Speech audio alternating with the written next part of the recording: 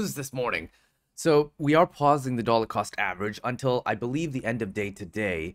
We're going to see because I need to set up my new wallet and attach it to the Shrimpy dashboard, which is a bit of a process. So we will pause the DCAs until then. But I'm excited to start again. Though I'm a little nervous as to what's going to happen in the market here. But we're always a little nervous, so it's nothing really new. This is my chart from previously. I don't think we're gonna, I'm actually gonna save it and leave it, and we're gonna start a new chart here. There's a new idea that's been quite interesting. Now we went down to about 32,952, and our previous low, with not on a wick, was about 29,675. We've had a lot of inflation, right? We've had a phenomenal amount of inflation. We've had about 10% inflation. And this is what was kind of addressed. I mean, the reason the US dollar is now spiking up is because the Fed is like, hey, listen, we're going to handle this inflation that's been kind of kicking us in the balls. So if this inflation problem is being handled, how serious was the inflation problem? Like, how serious was it? Well, it's been about 10% per year since 2019. So between 2021 and now, we've had about 10% inflation. So if we were to do the math here, if the bottom was 29,564, and if we multiply that by 10%, that's about $3,000. So if we go to, it's about $3,000, and if we add $3,000 to 29,706, 29,706, we get 32,676. And 32,676 is almost, right? It's 32,676 right there. It's just a tiny bit below where we landed. Right, 32,676. It's a tiny bit, like the slightest amount. 32,675. There you go. So it's unbelievably close.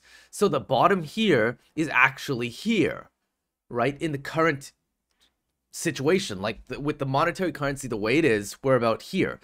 This is pretty interesting. So did we actually hit 30,000?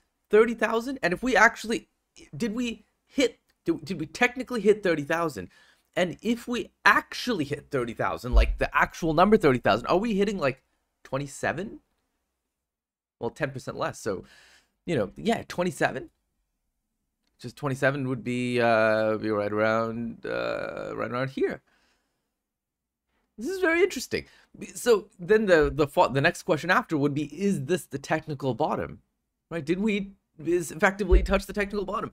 Very interesting questions. And I wonder, because this is, we had a similar situation. We had a similar situation here, where 2958 was actually, this was, where is this? Oh, why? Come on. You know, when TradingView lets me down, it's always annoying.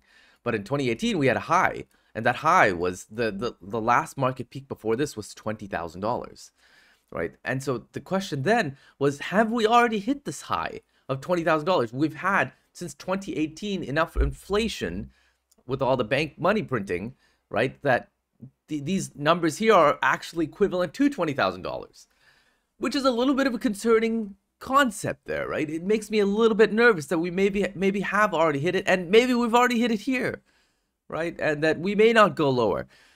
But we'll have to wait and see. Like, if we're on the daily chart, we'll have to wait and see, because if we, you know, there's a bit of a trend line here. You see that trend, right? You see that trend. And if we draw it here, you see this trend here, right? There's another trend. So, you know, I can't just buy it. I can't buy it. I'm going to have to wait and see until we break past at least, I know there's a trend line here that we drew out. And of course, this is a trend line and it's effectively trash. But, and I'm not like I'm not a prolific technical analyst, but are we going to break past this line? I want to see us break past this line, at least go sideways a little bit, and then I'll be a little bit more comfortable, right? Though, that being said, we had a trend line here before, right? And we did break past it. And then we created a new line coming down. So this is, of course, you know, nothing really that amazing. It's just we're hitting this line for whatever reason, so on and so forth. But I do wonder, are we going to, is this another fake out? We're going to go up and then come back down? there doesn't seem to be a lot of strength, right? It doesn't seem to be like phenomenally like powerful in its moves. It seems to be a little soft, but we'll see. I don't like kombucha. Not a great kombucha, by the way. This is not a great kombucha. I'll tell you. This is one of the. This is definitely a better kombucha. It has like 0.5% alcohol in it. It's quite nice. I think this is okay as well. This is a great kombucha. I got a big enough bottle for it because it was so good. But yeah, most of this stuff is kind of trash, like the second-rate stuff.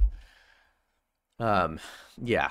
So interesting. I just wanted to let you know about that analysis because I wonder if we've already hit this bottom. Technically, we could say we have, right? The money supply has increased significantly, and let's see if we can pull that up. Money supply. Fed. So like it's the chart's actually pretty wild, right? Look at this. It's like it's absurd basically. So we've had and they stopped reporting this too because of how absurd it is, which is even scarier, right? So they stopped in last year. This time they stopped, but you can imagine this thing kept going, right? It's still going at some crazy clip, and it's only going to stop in March. It seems like. So I bet it's if this was yeah, this is where is it? Oh, so we're probably out here right now. Yeah, our last market peak was 2018. Here, I believe that was March 2018. So from here to there, well, sorry, 2021. Oh, right. So we don't even count for it. We don't even count for it. It's been about, so that's a $20,000 peak, and then we bottomed out at about $30,000, which may have been 28 something. That may have actually been the peak. But you can see the money printing has been absolutely absurd, right? You can see a lot of weird things happening because of that. But I suspect we will not make it past. But we will see. I don't want to make predictions because I'm frequently wrong, right? So I don't want to make any solid predictions here. Of course, this is not financial advice, but this is what I suspect is going to happen. Aside from that, we'll get back on our daily DCA shortly. If you guys have any specific questions for me, please let me know. 14 transactions in. One of those transactions did get lost. I'm going to have to figure that out. We have a 4.7 ETH, which is great. But yes, and yeah, that's about it. Talk to you guys soon.